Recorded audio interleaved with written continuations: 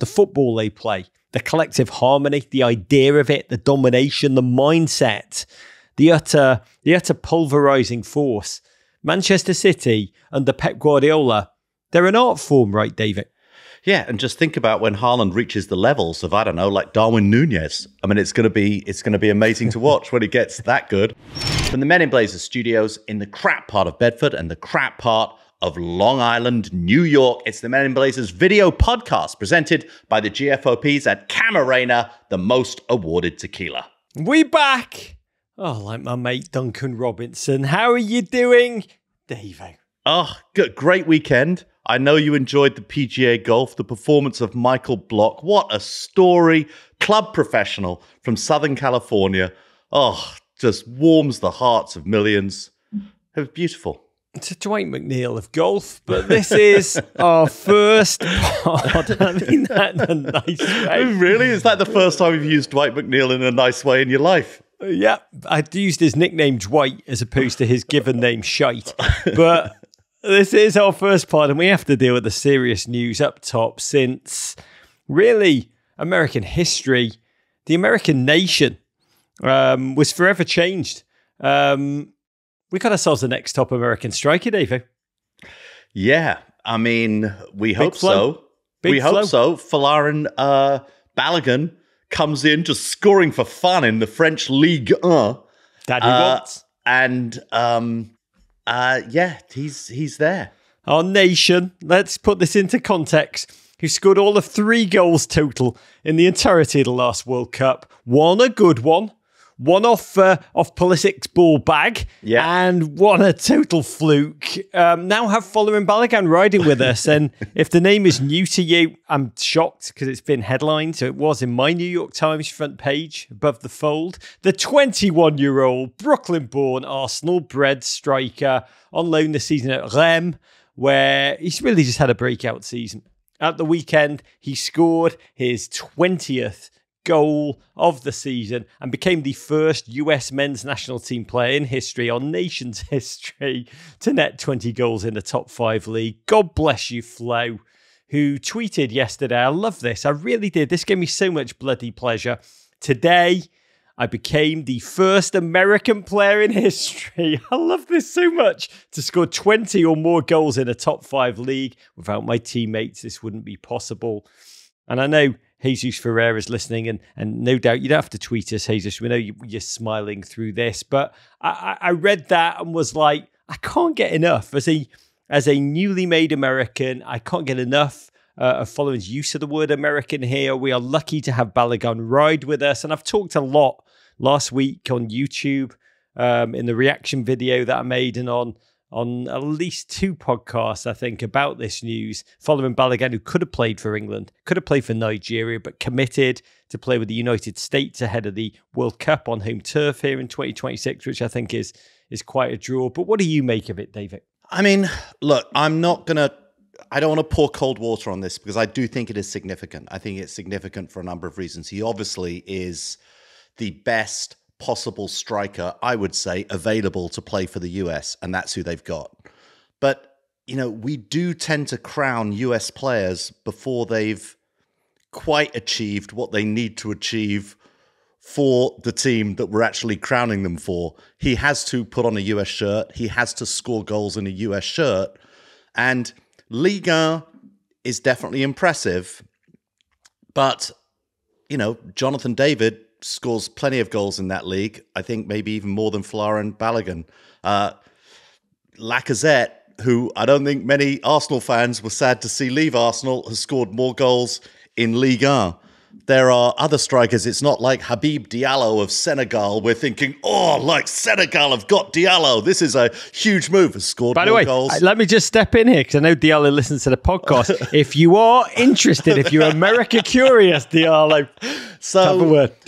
So yes, it's a big story, but let's allow a player to actually do it in a US shirt, and then let's all get behind him. What? So that's surely the wrong way round. Hype trains don't leave the station like that, Davo. But, you know, I agree and I don't agree. You know, I've got to say, big picture, in context, top line, it feels so bloody good to have great news positive news, joyous news emanating from our US men's national team after, the leadership conference of doom that we've been really just buried by.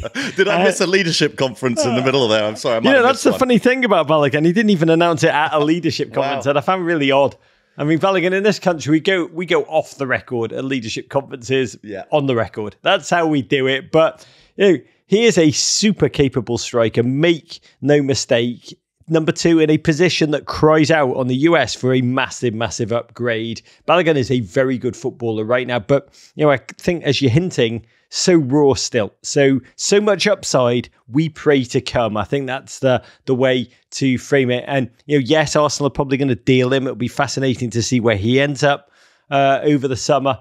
And he's not a messiah. That we have to acknowledge. In the YouTube instant reaction video that I taped, I did talk about, and I've got to say, I can't wait to speak to Balogun because his story is amazing. I love his confidence too. I love how much being wanted, both by the US players who made that very clear on social media and the US fan base, made him ride with us. But on the YouTube instant reaction video that I taped, we have to be self-aware as United States fans. And by the way, as I say that, I'm completely aware that you're almost the worst offender. Well, yes, true.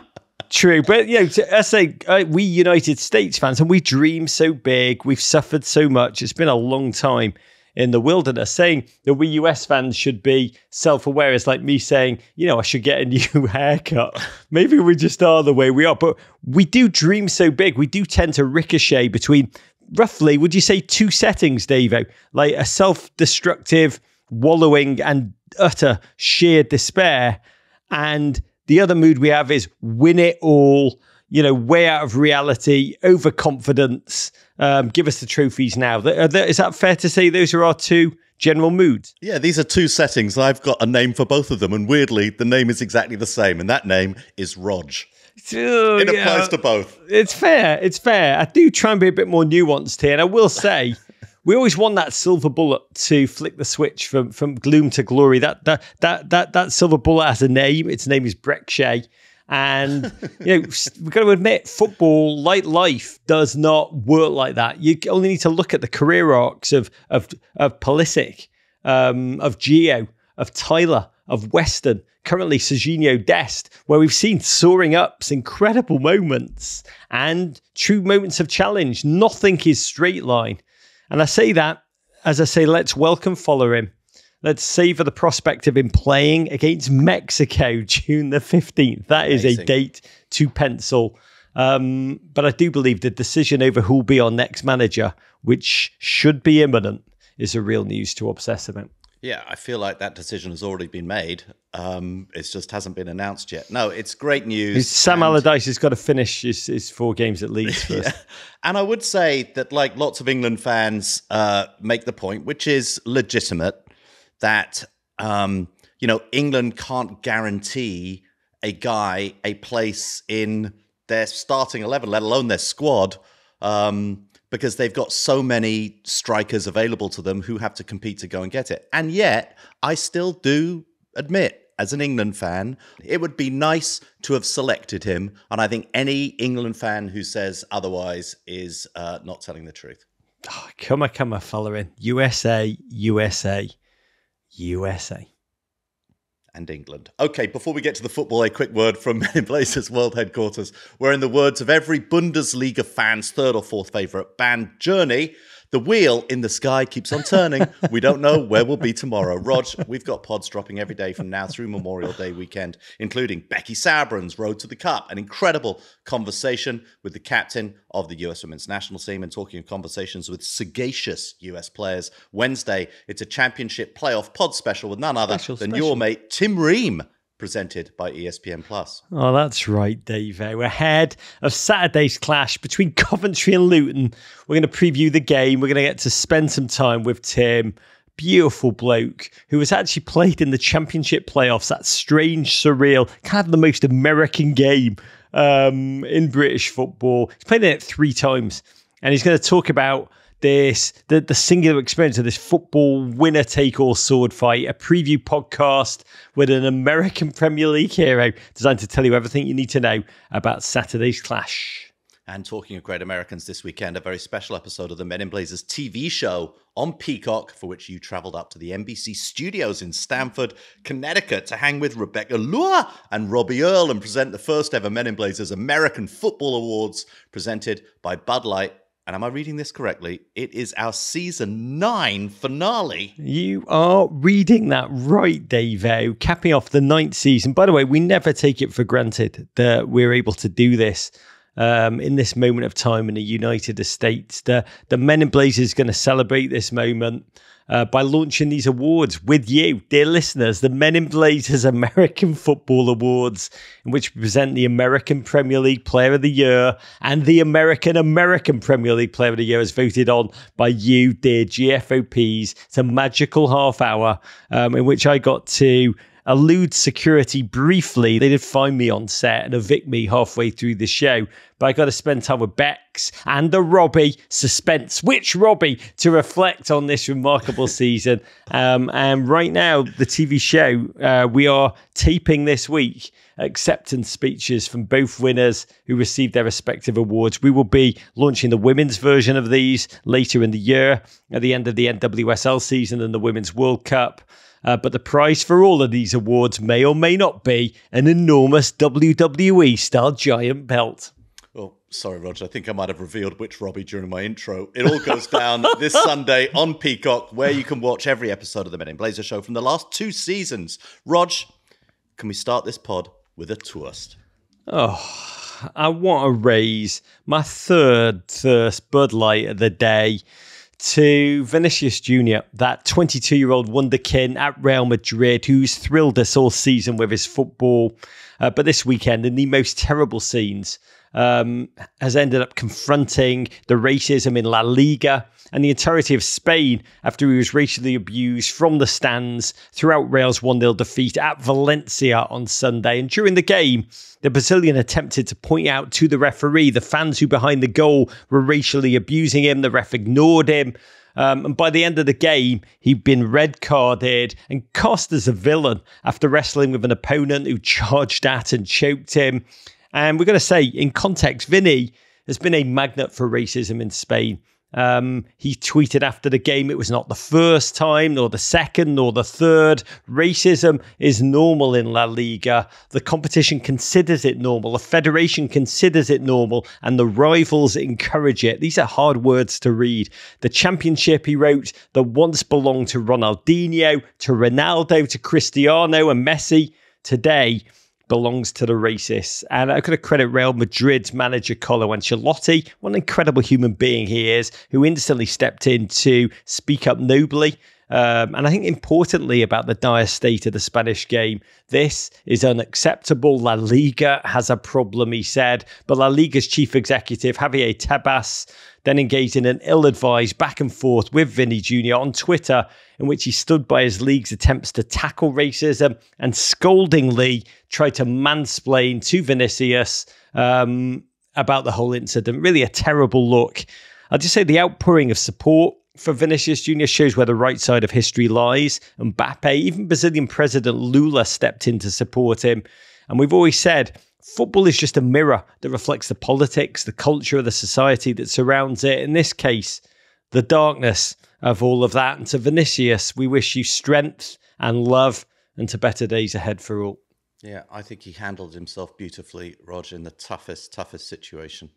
Okay, to the football and the Premier League title race that has been run, and it ended not with a bang, but with a Taiwo Awoniyi goal this weekend, a goal that saw Nottingham Forest claim a massive 1-0 win over Arsenal this Saturday. And because Arsenal lost, it meant that Man City had secured their 3rd straight Premier League title without having to kick a ball. Let's go back to the beginning and relive it all, Rog, starting on the banks of the River Trent, with still not entirely safe from relegation Nottingham Forest taking on an Arsenal team whose title challenge was on life support.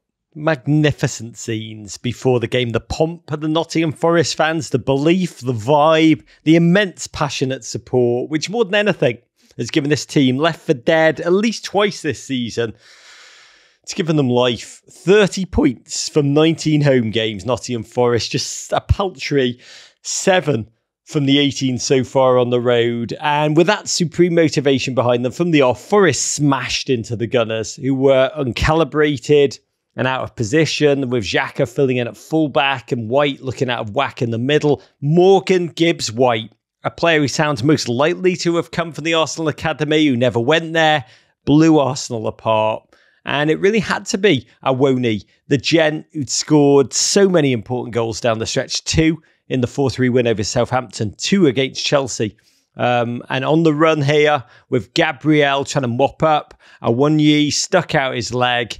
The ball bobbled off Gabriel and into the goal. A slight fortune about it, but Ramsdale, rooted to his line, was helpless.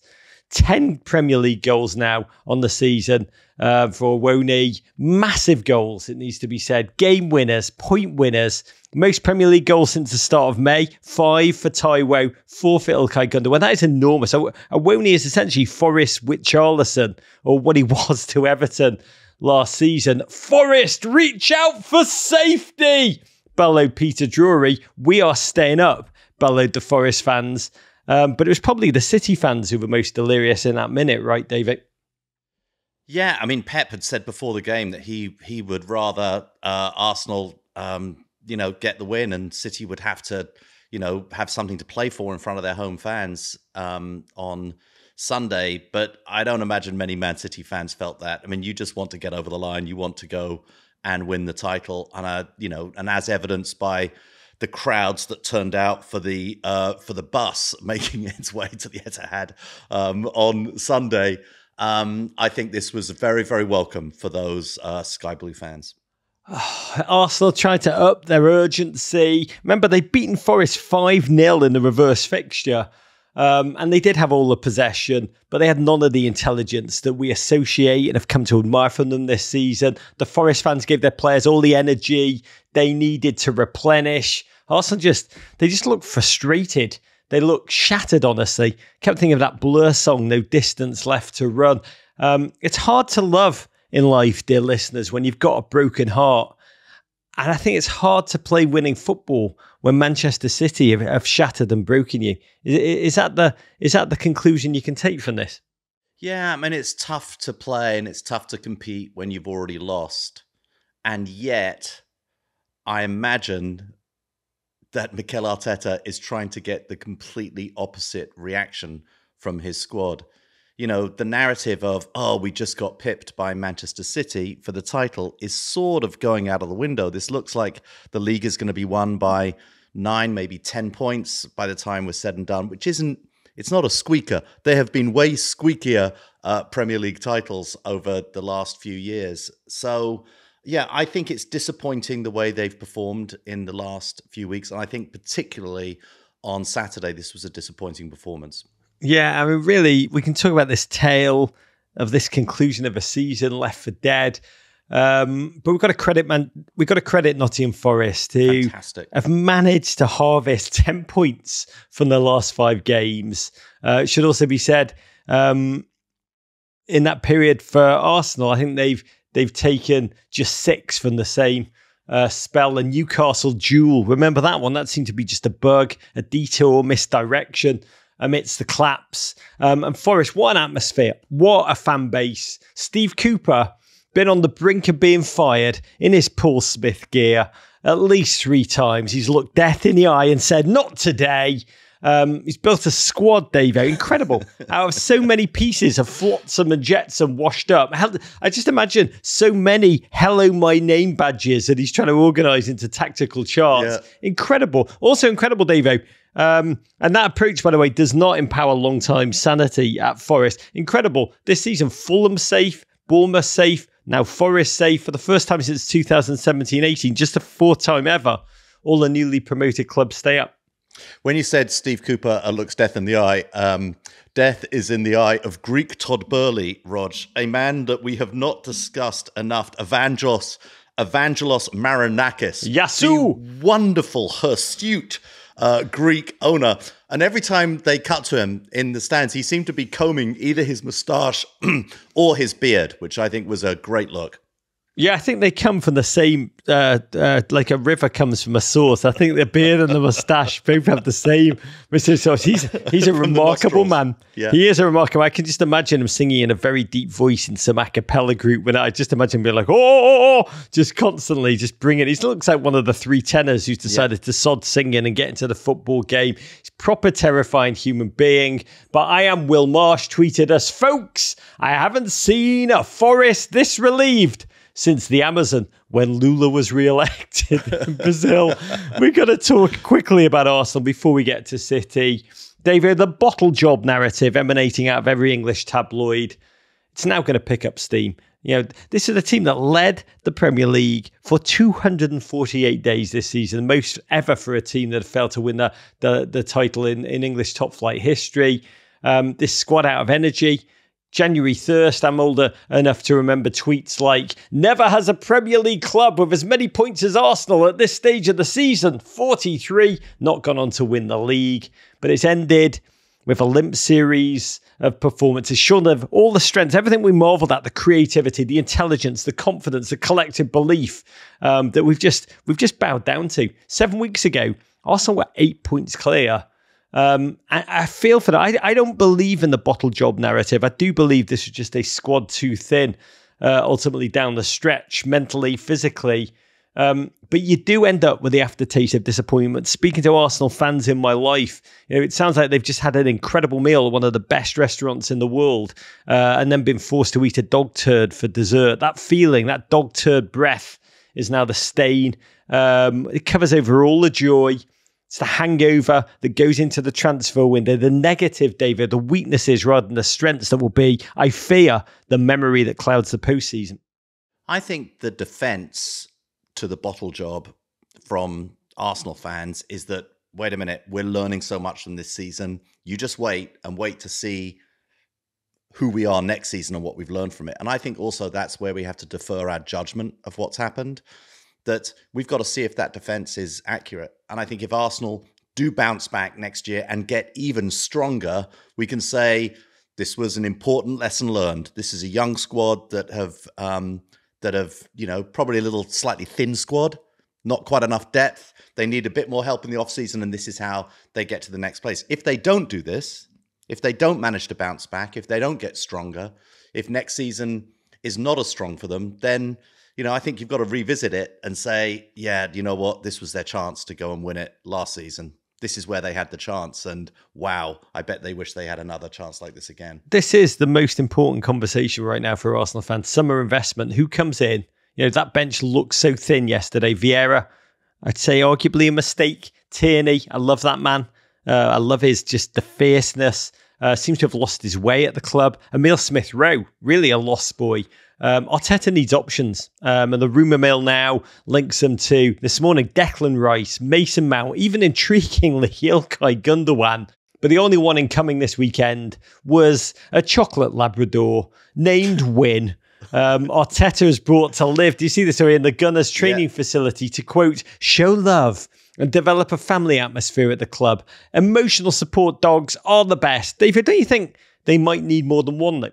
Yeah, I think we've got to check the Premier League handbook and see if the Chocolate Lab is available to play to sort of, back everybody up in multiple phases of the field, or if he's just there on frisbee catching duty. We have no idea. I think that's the difference right there between Arteta and Pep. Arteta's like, my players need comfort, they need emotional support, they're emotionally stunted, they need a dog to pet or make them feel better about life.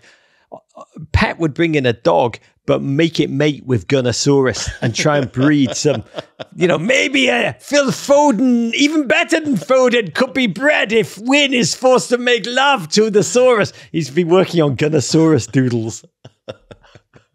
Yeah, we will have to see. Sorry.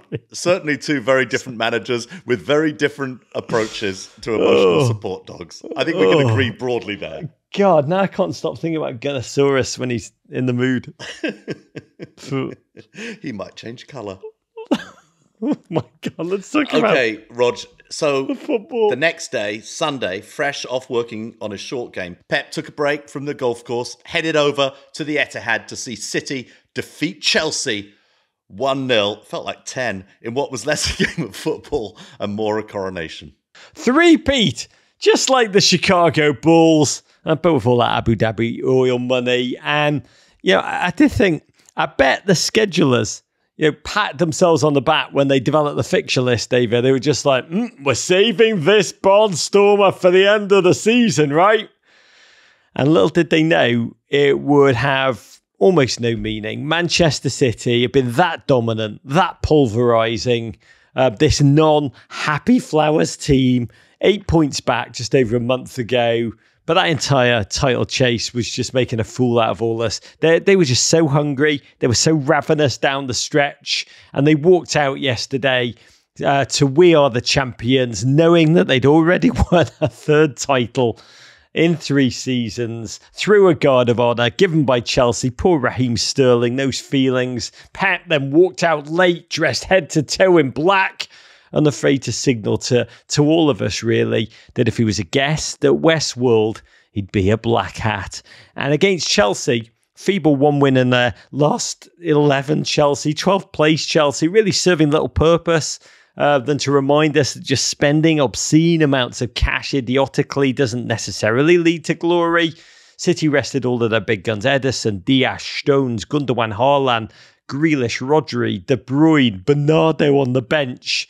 And Peter Drury said this game, with all of City's backups on the field, including Calvin Phillips, ripped out of Leeds, but finally making his league debut for City, was a game without jeopardy. But Davo, hasn't City's whole season at times felt like a game without jeopardy? Yeah, certainly a lot of it has. And look, you do feel that for those City players, they are playing to get noticed. And, Peter Drury brought up this point with Lee Dixon that and Graham Lasso, that they are playing to get noticed by their manager. And you don't feel like their manager isn't focusing on every single action in the entire game. Phil Foden playing for, a place in the FA Cup starting lineup, playing for a place in the Champions League starting lineup. All over the field, there are players playing to get noticed and playing for that. And you would think on the other side, the Chelsea players would be playing perhaps to increase their value to the parent club or to a future club that they may go to. And it was really, quite striking. I've rarely seen a game in which it was more striking that there were some players really, making an effort, running after the ball, trying to do something, and other players doing almost nothing and just looking incredibly pissed off the entire time. It's not clear to me all the Chelsea players are wearing shin pads, Dave. I mean, we should talk about the one, but I'm just jogging around there. Well, there were the one goal, a flowing move. Palmer jumped on some slop, Fed Alvarez rifled home 17th goal of the season for a footnote of a player, magnificent footballer, won the World Cup and now the Premier League in the same season. But so deep is that squad. City will splash the cash occasionally on the likes of Grealish, but it's a number of $40, $50 million players they stockpile. Plus, it's got to be said, incredible recruitment, both in ability and the professional mindset that they bring. Plus the fact that when players do go wrong, like Phillips, there's just no pressure, no reverberation. Pep, who has won the 11 titles in 14 incredible working years as a manager, is in total control. He's never threatened. In the same way as Chelsea barely threatened, 6th time in a run, City have kept them scoreless all comps. Let's be honest, this game meant nothing. It really warrants not a moment more of conversation, the game itself. But it should be noted, your Chelsea will end in the bottom half of the table, worst finish in 27 years. I think the lowest number of points they've gleaned in the Premier League era too. We've talked about them a lot. It feels like a lot of repeat. I don't know if there is more to add. But I did want to say, do you have anything new to add on this really lost season of folly? Nothing. I mean, the only thing to say is I think similar to what I said about Arsenal earlier, I think we don't have to defer judgment on Chelsea. I think we can judge this season incredibly harshly and say this was really appalling at every level: ownership, management, players. I don't want to criticize the backroom staff, but I imagine there were some... Why not? Probably the people in catering did a horrible job in the executive suites. Horrible. I mean, condiments. They had bloody condiments out. Ketchup. But, I mean, look, the thing for me is that Chelsea fans are like, many are just erase this season, just like the season before Mourinho came back and won the league, the season we finished 10th. Like, it's all going to be fine. We're going to get everything sorted out. Mauricio's coming in. We'll get rid of some players, sell them for lots of money.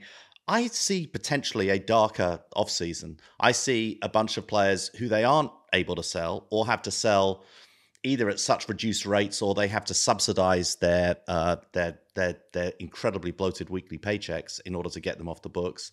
I see Mauricio Pochettino having a lot of the same problems that Lampard and Potter and Tuchel had with this at this club. And I don't see an enormous amount other than the young players who are still, coming through. This fantastic young Italian player we have is on loan at Reading, scored this weekend at the Under-20 World Cup, and that was great. Like, there's lots of good things coming up on the youth level. And the women's team, one can be incredibly optimistic about. But around this squad, I could see this continuing into next season and actually getting worse. Based on the form we've been in for the last half of this season, we'd be in the relegation battle. We actually, based on a current form table, we actually deserve to go down. And I could see this getting worse before it gets better. I know that will seem like heresy to many Chelsea fans, but I'm just realistic. There are some major issues. We may bounce back. It could just be that one man, Mauricio Pochettino, can come in and with less players we can do it. But I think that would be a tough ask to say that the underlying conditions all go away. Poch is going to bring in Eric Dyer. He's going to bring in Dele Alli. It's going to be magnificent. I mean, the reality is the one man you do have to obsess about really is Todd Boehly. There's these gentlemen, equity investors, who know that they can invest sagely and they know the difference between investing and operating. You're watching a gentleman try and operate. Everybody I speak to is just like, he's not an idiot in any stretch of the word, but he's just having such a giddy, great time being in the spotlight, pressing that adrenaline buzz up of, headlines when I buy a transfer, that he keeps hitting that button over and over and over, knowing he's just an investor. And at football, knowing what you don't know, needing others to step in and operate. Whether that occurs over this pause in the summer will determine the two different scenarios for your team. But I mean, it is stark. There's huge amounts of money been spent on both clubs. And we have to say, one so sagely, whatever you think about Manchester City, and we'll talk about that right now, the huge amounts of money they spent have been spent with a clinicality, a strategy, a vision, a professionalism. David Conn, who was a lifelong Manchester City fan, wrote a book, Richer Than God, about how, his city, his ramshackle city, was taken over by Abu Dhabi. But even he, for everything he didn't like about the change, had to admire the ruthlessness, just the smarts that they put into that transformation. Chelsea is showing you that the opposite can be true. Huge money, just, in a garbage can, set on fire this season. Their learning will be fascinating. But City won the title. City deserve the conversation. And the trophy celebration that followed, third one in 3 seasons. J-Dub's texting me, City title pitch invasion, almost becoming a yearly festival like Mardi Gras or Oktoberfest, only with 100% more Oasis and the occasional Jack Grealish haircut. And I did say, Jack Grealish was, to me, the joy of the proceedings. So giddy. Gentleman who was a bit part last season talked about it, how he suffered with doubt. He's been so resplendent this year. And to watch him as he walked down the line of all of City's support staff, lifting so many into the air with just glee and calf muscle. David, that man like LeBron, he's got a handshake for everyone.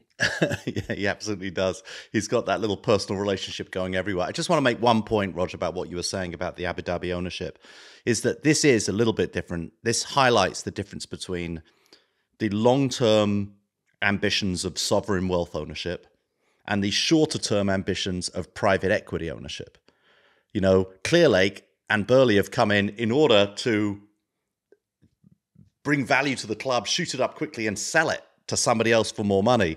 I don't think Abu Dhabi are ever going to sell the club.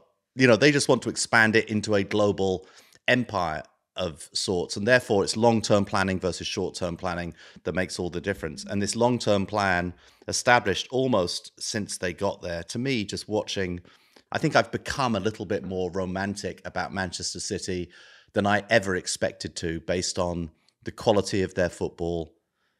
7 titles in the last, 11 seasons now.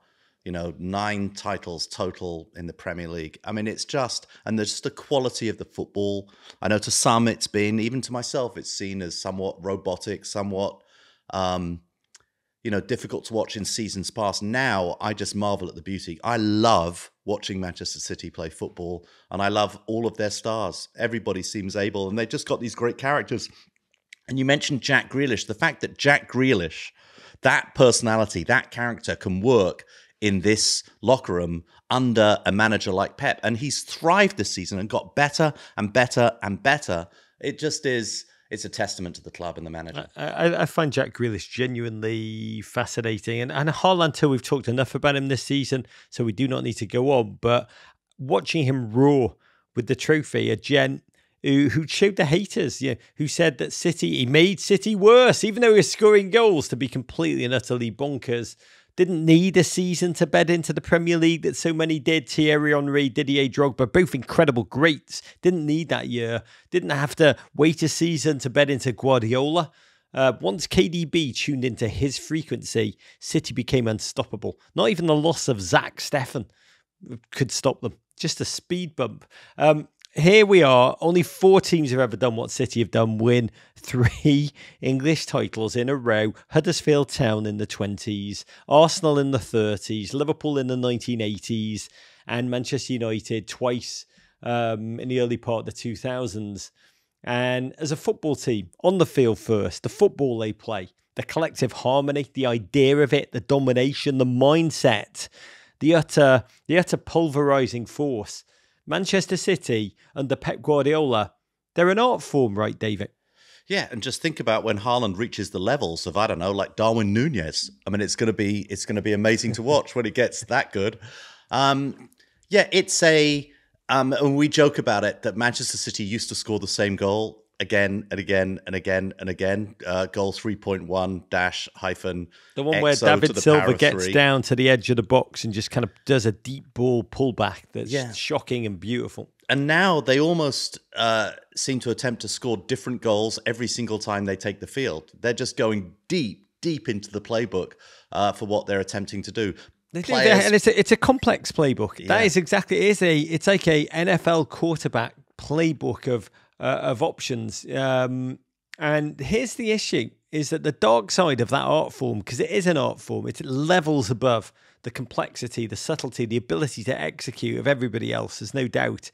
But, this squad, this peerless, undentable squad, where even KDB being out, either with form or injury, doesn't impact the results. It almost knocks the jeopardy out of football. As we said, the result before kickoff. Really, the only question is, will Haaland score the opening goal? Will it be KDB or Mahrez or Gundogan or Foden or DJ Grealish, or maybe tiny Bernardo Silva will do one of those incredible headers? It's almost like when you eat a great chocolate, like a Cadbury's fruit and nut. Oh, I love them. As good as it tastes, though, Davo, take it from me. When you eat a whole family-sized bar yourself... Too much fruit and nut. Yeah, it starts to make you feel a bit sick. And I feel the same. City's football is like incredibly beautiful chocolate. Like a little of it is unbelievable, but a lot of it, you kind of just become numb to it. There was a moment yesterday, I don't know if you noticed this too, where they cut in the stands to Gareth Southgate, England manager, watching what was going on. And it must be so confusing to him, sitting down watching Phil Foden play, who he'll always going to go and play on the left or the right. And Phil Foden comes in playing number 10, occasionally taking the ball deep in his own, centre circle in order to go and propel the attack. John Stones, who routinely played by Gareth Southgate, centre back, suddenly playing in central midfield and doing these things.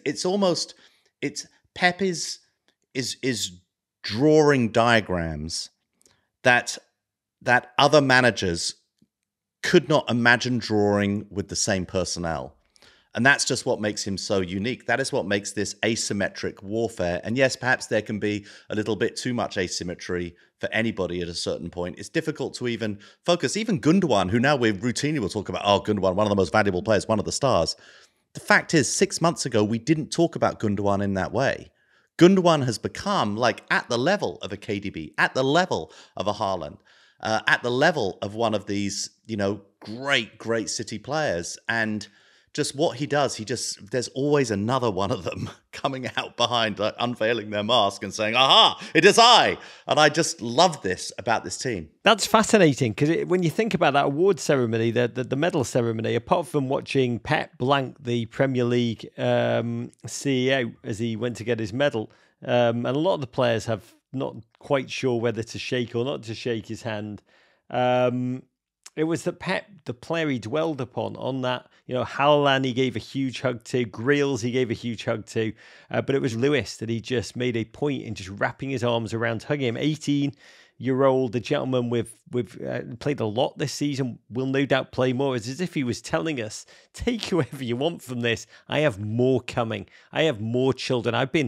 You're mating Gunnosaurus and Win. Wait till you see what I'm doing in my laboratory. We don't want to know, Pep, but we do need to we need to acknowledge this, and it honestly doesn't get acknowledged enough in the game. Just give me a minute. I'm sorry to talk. This is complex and I want to get this right. But there has been so much behind that perfection that does feel eerie. As City stand accused of over 100 charges of the Premier League's financial rules, some of which include falsifying accounts over a long period on that journey from being a team who were a trophyless joke before the owner transformation to one that has won the title of 5 of the last 6 seasons. Dynastic. Once Sheikh Mansour of the Abu Dhabi royal family took over the club and poured over 2 billion into the team, financial fair play was instituted in 2009 around the same time. It was designed to make sure that clubs could only roughly spend as much as they earn. And City have long been accused of doing the opposite. They constantly announce that they are somehow making more money from commercial sponsorship than any other team in the world. And exposés, there was the expose in the German newspaper, the Spiegel, revealed overinflated sponsor deals, sponsors who were connected to Abu Dhabi, like Etihad Airlines, which led the club almost to steroid its revenue so it could spend more. UEFA investigated, found that City had overstated sponsor revenue. They banned City from European competition for 2 years. City took the ruling on appeal to CAS, the Court of Administration for Sports. And I'm sorry to go so deep into this, but I want to get this right and accurate and fair, because if I don't, then it looks unfair to Manchester City. But it's important, and this is not why we watch. We don't watch to talk about CAS, the Court for Arbitration for Sports, but they gave a verdict in favour of City. Ruling said City, at the same time, had failed to cooperate with authorities, and that a number of the breaches had been time-barred, hadn't been considered because they'd been brought by UEFA too late. Essentially a loophole. City fans will tell you, we won that case, but they didn't. But their team did keep on winning. And this February, in an unprecedented moment, which was talked a lot about at the time, but has kind of fallen away, again, because we don't watch to discuss legal charges, they were hit with 115 charges by the very Premier League, which hands out the title which they covet. And failure to report financial reports, sponsorship revenue, not giving full insight into player salaries from 2019 to 2018. We don't know how long this process is going to take. There's so many unknowns. City deny the charges. They've pushed back. They've questioned the very legality of the process. This is all very political. I think the playbook in politics right now is to drag everything out. The outcome could take years, could be fines, could be point deductions, could be, but won't be, I imagine, expulsion. Yet to be adjudicated. Pep said he feels condemned already. He very much plays that victim card as his team celebrate the title. It is a surreal situation, Davo, in which City are resplendent, peerless, powerful, but also standing charged in the dock. That's what we've got, this historic football on the field as they try and get 4 titles in a row for the first time ever. there's also the possibility of fingers on the scale. How do we square this? Can we even square this? It's like the emotional and the rational and the legal. It's interesting. I never intended to read as much about financial fair play as I have in the last month.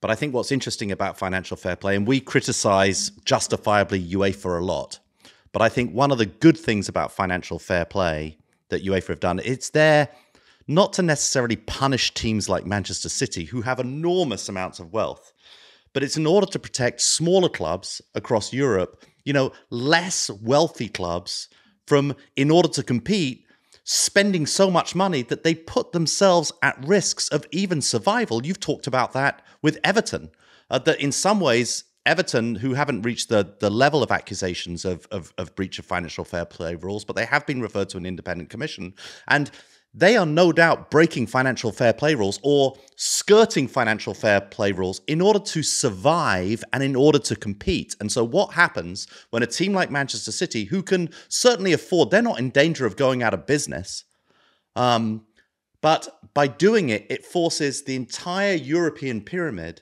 to overspend on, particularly on player wages, to overestimate or over-impute sponsorship deals that give them justification for doing these things. And so it is so important, not so much for what happens at Manchester City, but it's important for what happens in the lower reaches of each European Premier League or the lower reaches of the entire pyramid system of leagues. And the amount of money being lost to, by owners means that, we are starting to see clubs throughout Europe go out of business and never return. And that is terrible for the communities which they serve. By the way, I do need to disclose, yes, Everton have been charged. I am fully aware for their own malfeasance in financial fair play. I think they've done ridiculous things, and I have no doubt that they also will be punished. But in terms of Manchester City, this dominance, I've never seen the like.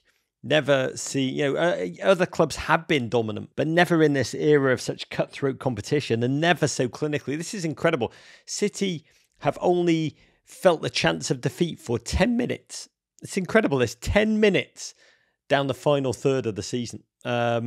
Ultimately, something which raises questions about the very competitive health of the Premier League that we watch addictively week in, week out. I'm going to leave the last word to two comments. One from our friend, my great mate, John Green, who tweeted, I guess congrats to City on achieving the impossible dream, winning 3 consecutive Premier League titles simply by turning carbon emissions into sporting success, thereby creating the most obvious possible metaphor for our shared 21st century predicament.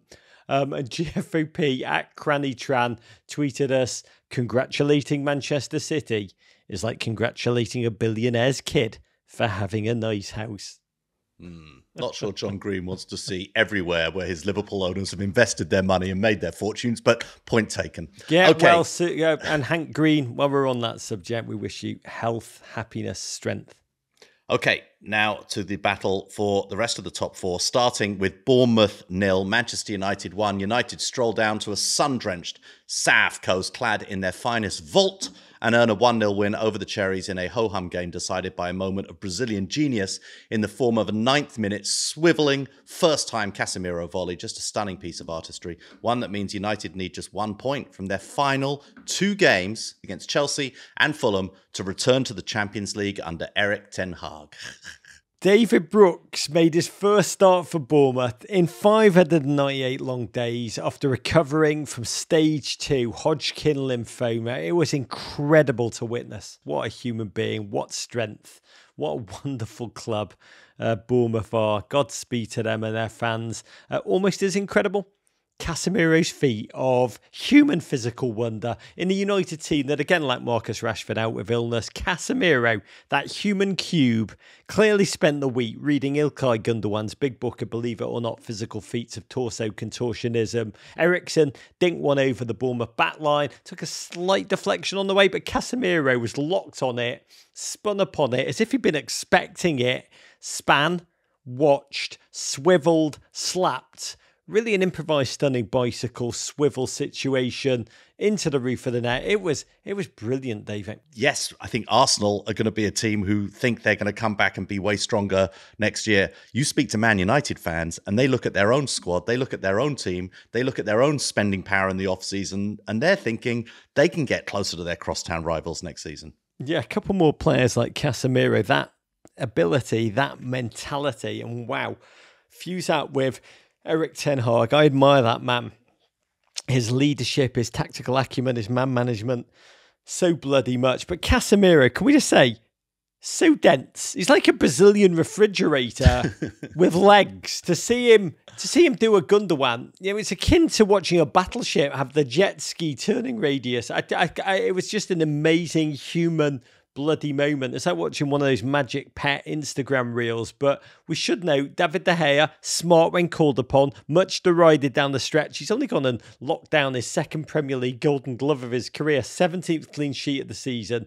And a magical day, really for United, a relief, an out-breath. Ten Hag's late season wobble, those fears seem to be banished. Fret no more, 1 point from 2 games.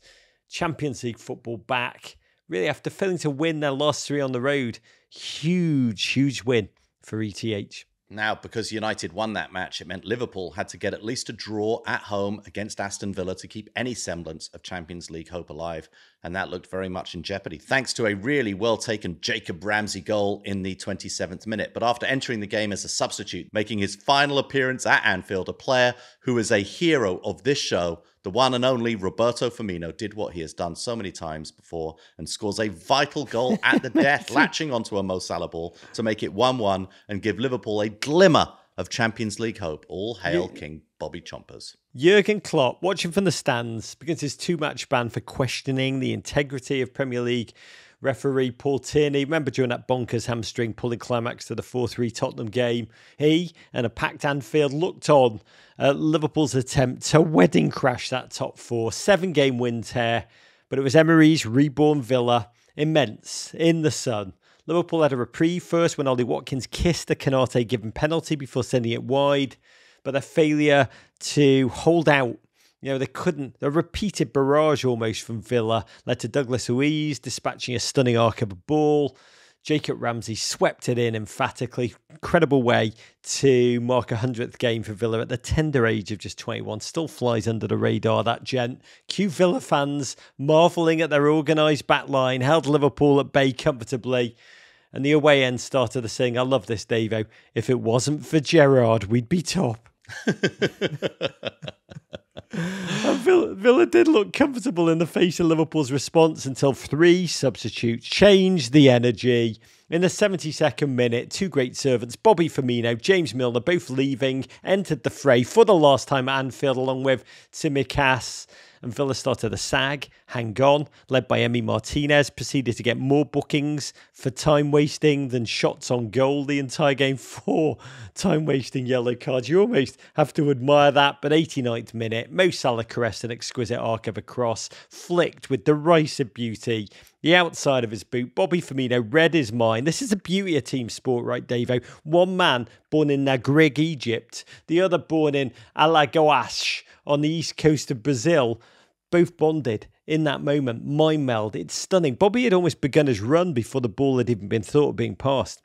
That's amazing. That's amazing. What a mindset to be playing this well when he knows that he's leaving. He knows that he's going. It's his farewell tour. And just a fantastic, I would say, example A, Roberto Firmino goal. Yeah, it was incredible. It was signature. 2 feet in the air as he stabbed it home and then got absolutely levelled. No smiles, no joy. This was just business to attend to, an attempt to get a late winner. Emotions repressed. He simply dropped to his knees in prayer. Final goal at Anfield for this charming man. Big Verge offered this tribute by unleashing Firmino's signature kung fu goal celebration right over his head. And Liverpool probed for a winner, but not to be. Bonkers finish means the Reds stay 5th, 3 points off Newcastle United and Manchester United. Unai Emery's side, we've got to say, missed the chance to leapfrog Brighton into 6th. They can still make Europe too. Big love to them. We've talked a lot about admiration. Incredible job Unai Emery's done. Legacy changing for him. But the scenes that will be remembered from this game, Firmino coming back onto the field after the game, sobbed his way around Anfield. The place resounded one last time to the sound of Si Senor, signed every last signature, shook every hand, soaked up every last memory of the day and the previous 360 appearances and 100 night goals at Liverpool. But you kind of got the sense as he walked around, it was more than the partnerships, more than the friendships, more than the lessons learned, more than the trophies, incredible trophies. Just watching him go from beaming to the verge of tears in milliseconds. It was humanly beautiful as the fans stayed forever, their chants echoing in the background. Yeah, no, it was beautiful. It's hard not to be emotional about sport. I found myself on the edge of tears several times this weekend, the culmination being Michael Block's performance at the PGA, but this was one of them. I must admit, I got a little bit emotional during City's title win as well. It just is wonderful moments like this, human moments in sports. He's the ultimate court jester turned people's prince, a cult hero. He's a lethal winning weirdo, and I mean that in the most wonderful way. You know, I've talked a lot about him. I talked about him on WGFOP on Friday, so you can gain my sense there of this man who played the game with this surreal, almost a Dadaist spirit, absurdist. Appreciated the life-affirming values of a no-look goal, but also channeled the naive joy we all experienced as kids playing this game and took it all the way to the elite level, played as if he knew how transcendent football can be and how stupid it all is in equal measure. We're going to release a video that John Green, my good friend, has recorded, a tribute to, really, I think, one of his favourite players all time. We'll release it this week. I'll just say, si, senor. Beautiful. And Aston Villa, Rog, 17th in the league when Steven Gerrard was let go and Unai Emery came in. Here they are competing for a place in Europe at the end of the season. Another team who are going to have legitimate top four aspirations next season. Tottenham 1, Brentford 3. Ryan Mason's graduate thesis looking more and more like he bought it online after Spurs capitulate in their final home game of the season, despite an 8th minute Harry Kane goal, a brace from Cameroonian King Leonidas, Brian Mbomo, and a third from that Congolese king of calm, Yohan Wissa, cap an impressive win for a Bees team that know they will finish inside the top half of the table. Spurs, meanwhile, Rog, a real mess as they limp towards the finish line of the Premier League season. God, it really is a mess. The football director, the lack of manager, Harry Kane, so many just question marks around, well, everything. Led his team out at home, possibly the last time in a Spurs shirt. Tottenham unfurled a mural of him outside the stadium. GFOP at JK461 tweeted us, "No Champions League next season, but maybe this big painting of you will get you to stay." Against Tottenham, 2 wins in their last 9, limp into the end of the season. This Spurs dream of modern stadium-propelled glory, really in the crapper right now, just a malaise, sense of lost direction. Harry Kane did what he does, which is why the thousands of fans go to watch. Free kick, dead centre, quick roll back from Kulu. Harry Kane just picked the top corner, lashed it home. Goal number 30. He scored in 25 different Premier League games this season, which is a record. No one's done it. 10th goal in London derbies. No player's done that. I feel like every goal, I've said this for him, is some record, some milestone of note. And it felt for a second that Ryan Mason is a football genius, but half-time change for Brentford. Damsgaard on. Suddenly Brentford, so much faster than Spurs back 4. This Brentford, without Ivan Toney until January, meant to be their own everything, starting his 8-month ban for over 200 charges of gambling or doing the thing the sponsor on Brentford's shirt encourages you to do. In the second half, very first shot on goal, Wissa found Mbuemo. He lashed home so smartly. Gent, who really seems to thrive when no longer second fiddle, 8th of the season. Soon get worse for Tottenham. By the way, those words should be the official name for Spurs this season. 12 minutes later, Mbuemo again, charging down the left somehow. Acute angle, incredible finish. Also sloppy defending AF. GFOP at Tim Rance tweeted, "Wonder if Tony had Mbuemo to score 2 goals plus 5,000. Late on though, even though he was on a hat-trick, he fed Wissa for the knifer. First time Brentford win away at Spurs, can still finish in the top 6. Man City await Super Bees. Brentford think that we're within a point of Spurs now. Could St. Totteringham's Day Tottenham for the first time since 1947? Incredible truth that tiny Brentford have now beaten each of the traditional Big Six since they came up last season. But Davo, Spurs, commentator said, a club that seemed to be going in the right direction, somehow gone off the rails. There were boos at the final whistle. European football prospects uncertain. What do you think Harry Kane felt? He came back on the field, black balloons with Levy out floated around the turf as he walked around with his family, his wife, his 3 kids, as many managers as Spurs have had in a very dour season. Just misery, pain, Sisyphus Football Club. Just the Spurs fans clapping him on the verge of tears. Big sad Kendall Roy energy in the stadium. What do you think? What do you think he was feeling? His 28 goals. You could make actually the case, as many commentators have, that his 28 goals were more impressive a feat than Haaland's 36 because of the context, the squads, the quality of the assists he's been getting. What do you think went through his head as he waved possibly one last time at the fans? Are you talking about Harry Kane or Daniel Levy? What is Daniel Levy thinking would be like one of the great... I mean, it would be one of the shortest books of all time because nobody knows. Rather than Kendall Roy energy, I think it's like Roman Roy energy at the end of last night's episode. I mean, for Harry Kane, it's tough to think of a comparison of a player who continues, as everything has fallen apart around him at Tottenham this season, a player who has continued to play so well, a player who's continued to score so many great goals. It's almost like his setting is set to whatever it's set to, no matter what's going on around him. He is the consummate elite professional footballer in that respect. But, Antonio Conte's words must be just swarming around his head. That is he ever going to achieve what he no doubt wants to achieve as an elite professional footballer in that environment? It's hard to think that the answer is yes. As I watched him, I just imagine a great REO Speedwagon classic, just him humming it as he was with his kids. I can't fight this feeling anymore. He probably wouldn't sing it like that. That's more like the Greek owner of Nottingham Forest would sing it that beautifully. But, I've forgotten what I started fighting for. Time to bring that ship back to the shore. Throw away the oars forever.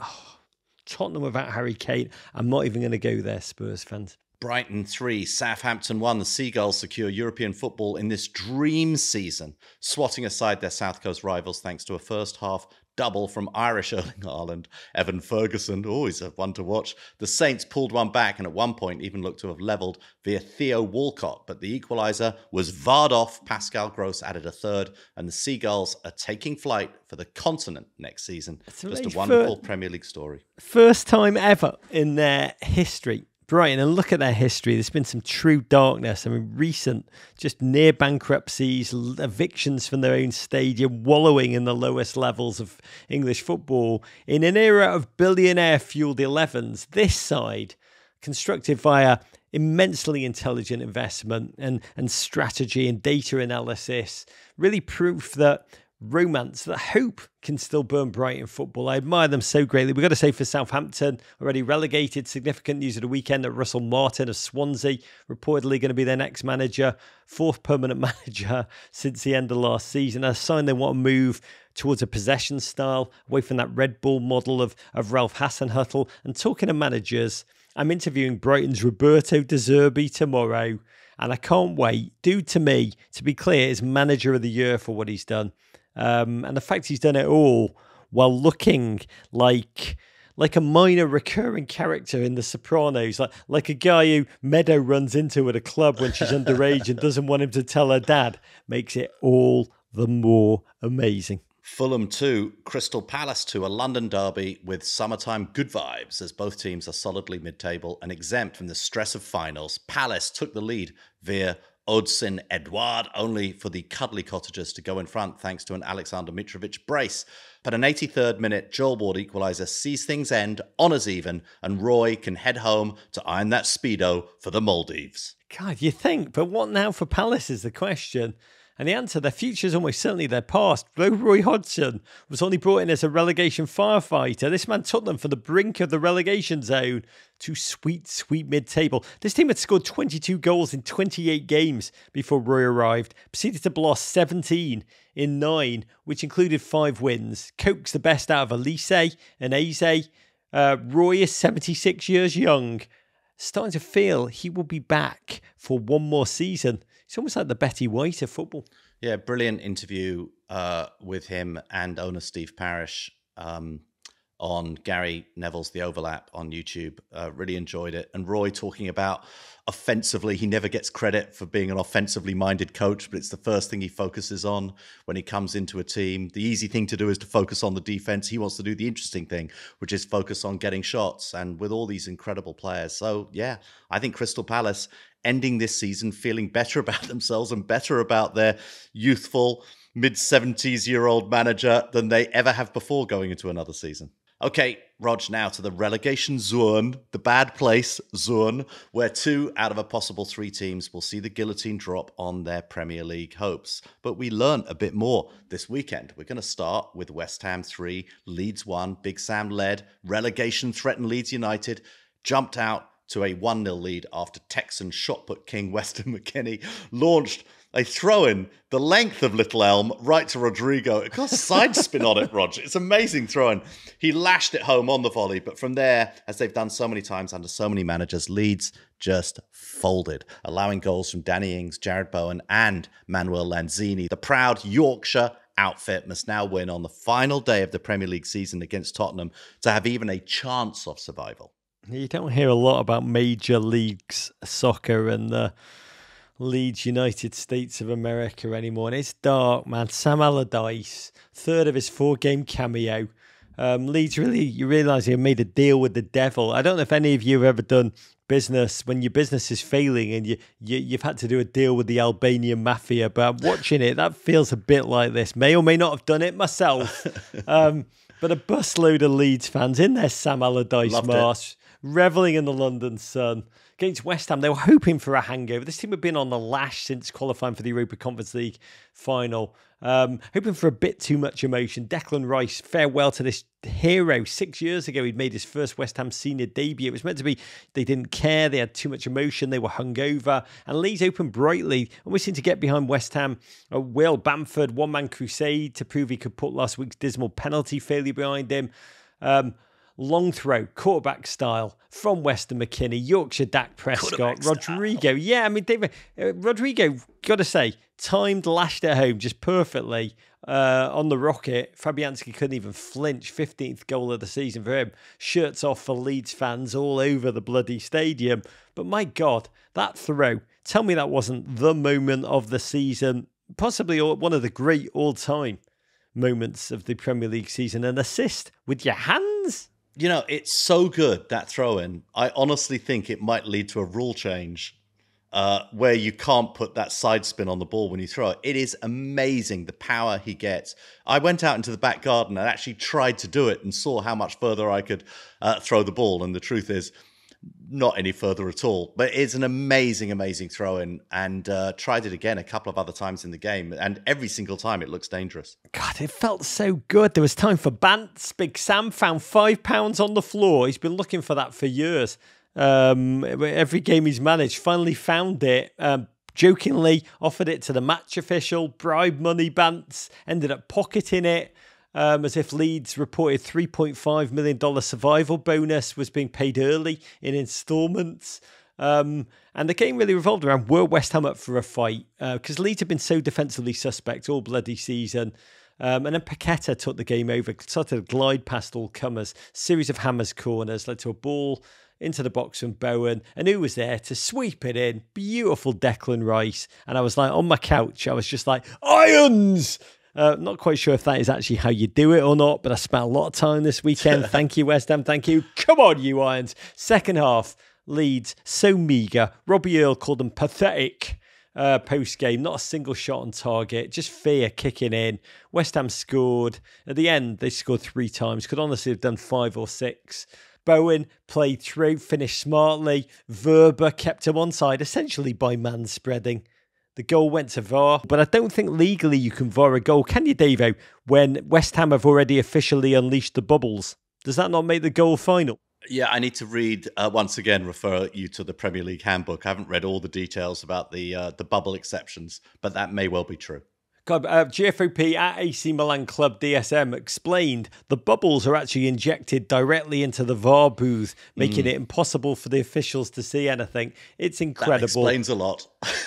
God, it was just an agony. 74 goals leaked, by far the worst in the league for Leeds. Second row that they've scored first and then conceded at will. To do this against West Ham, who were on the lash until probably Saturday morning, I got to tell you, David, I'm trying to be a big man. I'm trying not to experience Schadenfreude when I watch, because I'm well aware it could well be, and it could be, Leeds fans experiencing that next week. But my God, when West Ham scored, there was just this emotion that was intoxicating and sweet. Even though it was bile tinge filling my bloodstream in that one. West Ham just flipped the script there. You found European happiness. Moyes' last hurrah. But Leeds, 31 points with one game to play. Big Sam. Do you remember a Big Sam that proclaimed himself Pep and Arteta's equal? Yeah, it was it wasn't several seasons ago. It was last week. It's amazing. I'm not sure how I'm sure he's still advancing that argument. I'm not sure that it is playing any better now. Maybe even a little worse. Okay, it was 3 games and 1 point ago. That post-match pie will have tasted of ashes and fury.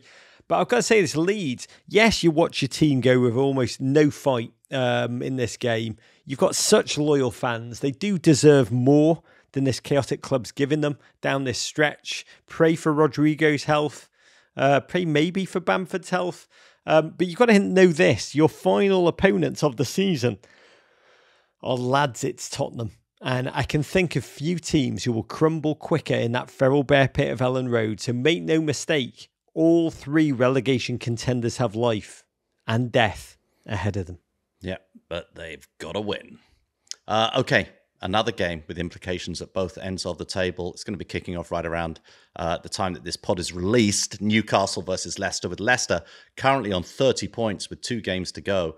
They need a win in one of their last 2 to have any chance at survival. I feel like they're going to need to win in both of them, which brings us to one of the teams that they're chasing. Wolves won, Everton won. Perhaps you've heard of Everton, Rog. A draw that feels it was a win, surely. It doesn't just feel like a win. It was a win after trailing much of the game to a Hwang Hee-chan rebound strike in the 99th minute, with the Wolves of relegation baying at the gates. None other than Colombian king of comedy, Yerry Mina, answers the call, sliding home an equaliser and rescuing a valuable point for your mob. What could be a valuable point? What could just be an inspirational point that they don't even need, but it makes them feel like winners, Rog. That's the important thing. It was a momentum changer. We need it. We need it. We don't know how important it will be until this dread week is over. But I went to this one trying to do something new. I rooted for something called, do you know this word, Dave? A eucatastrophe. No. Is it a catastrophe involving a ukulele? I wish it was. God, I'd love that. That would involve 2 of my greatest passions. But a word that I've just found out about, it was created by Tolkien. It refers to a sudden turn of events in a story which ensures that the protagonist does not meet some terrible impending, very plausible doom. Oh, so it's sort of a positive Venderpunkt. Yes, a eucatastrophe. I love it. That's what I was just like, it's not great for football chants. Eucatastrophe. But that's what I needed all week. By the way, this is a weird one. Well-meaning GFOPs and a lot of friends, Danny Higginbottom often texts me positive crap. I'm always like, Danny, please stop. It never works. And I wrote in my newsletter how much I hate being told, you got this. Don't worry, you got this. You got this. Because I know that normally means Everton most definitely do not got this.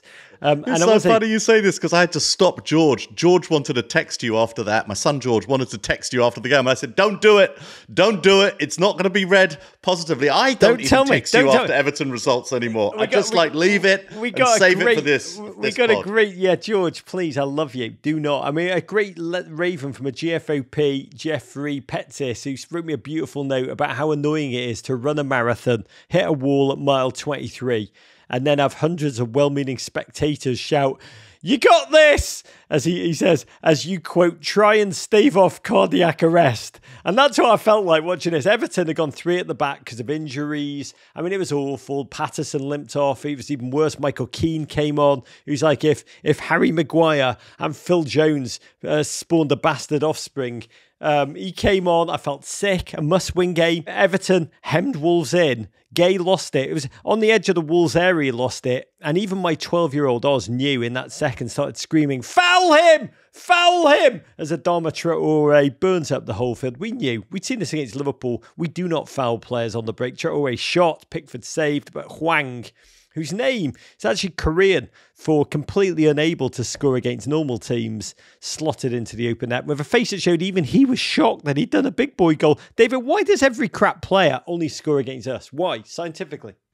Well, he did have quite a lot of time and space. That's there was. If you're going to score a goal, you need that amount of time and space in order to do it. Yeah, it was a bad moment, and Everton, it got worse, though. Yeah, and Everton, who'd sort of been the dominant team in the game up until that point. Yes, because there's a Cossack behind every door, and then the worst I could fear came to pass. Everton, credit them, reacted with endeavour, with fight, no quality. Obviously, just kept coughing the ball up straight into Wolves' counter-attack plans.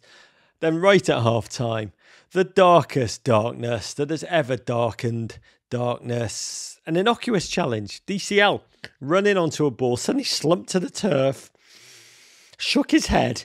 You could see the agony in his face. He knew. He knew then. He knew it was over. His race was run. Not a very long race, if we're being honest, Davo. And here's what I screamed at that moment. I was like, I would give that man my own groin if I could. I would have cut, in that moment, I would have cut my own groin. I don't need it. I would have cut my own groin now. I've got 4 kids. Don't need my groin no more. I would have medevaced it. I imagine like on helicopter, the medevacing it on ice to Wolverhampton and giving him the world's first groin transplant. David, here's what I need to know. Is that medically possible? Because if it is medically possible, I imagine there would be other groins that would be ahead in the pecking order for most Everton fans to take rather than your 50-year-old groin. Don't neg denigrate my groin. your groin. Don't. There's been no negging groin. There'll be none of that groin negging on this podcast. Put that on a t-shirt. Yeah, there'll be no groin dismissal here. You can't shame my groin. But I do want to make clear, DCL, if you're listening, you take it, man. You take it. I need you. We need you. We need you. Second half, Everton tried, but man, it was sad trying. Wolves laughed. They derided. They mocked. We had no striker, no left back, no right back, 5 central midfield. It's just impossible to watch. Wolves started the last shot after shot at us. It was just whistling past our goal. And I realised in that second half, as it looked like we were going down with all hands, Everton are like Napoli, Davo, but like an upside down Napoli. We're like a Napoli of darkness. We are the Napoli of losing. Ilopan would be an upside down Napoli. Yeah, that's what we are. Ilopan. But with worse shirts, shirts. It was appallingly sad. It really was. It felt like I was stuck in Tracy Chapman's fast car and I couldn't get the door unlocked. It was just Mope, Holgate put on to save our season, which is the equivalent, listeners, of if you're in a boat that's just drifting at sea, deciding, you know what, I'm going to drill a hole in the bottom of this boat.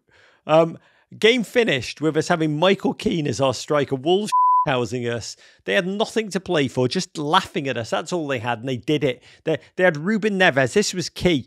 Took 12 minutes to leave, possibly last game for Wolves, took 12 minutes to leave the field, hence the agony of injury time, 9 minutes added. Honestly, Everton was so poor, I'll admit this. I didn't even want 9 minutes. I was like, less. Yes. I was like, yes. I was like, why would you just let us out of here with a 1-0 loss? I'm going to say this, there's an Everton fan meme of official club merch with the Everton crest on, and in big letters across the shirt, it just says, and I'm paraphrasing, it says, I effing hate my dad. And I spent the first 5 minutes of extra trying to find out if it was real so I could put in a group order for my children. But then it happened. I still don't know what happened, David. Can you describe objectively? What did you see? What did you see? What happened? Well, I've got to be honest. I was watching this entire game. I'd given up hope at the end. I did feel that during injury time, Wolves were playing somewhat naively, still racing forward, still allowing Everton space on the ball. And of all the people to end up on the end of that ball, I can't even think who that ball came from. But I'll tell you. I mean, this is what's so amazing. Wolves keeper Bentley have been so dodgy the whole game. Flailed under a cross, under pressure from Tarkowski, who headed it back across David to Michael bloody Keane. And in that moment, I've got to tell you, there are 7.888 billion people in the entire world. And I'm not going to lie, Michael Keane definitely would be in the bottom 7 billion of people I'd want on the ball in that moment. Somehow he managed to think vaguely football and passed it to Yerry Mina. Yeah, that's right. Who slotted home arguably the biggest goal of Everton's Premier League history since that last big one that DCL scored against Palace. King Gerald, the gent who disappeared, who promised Everton fans when we blocked off the players in a disgusting fashion after we lost to Southampton in January.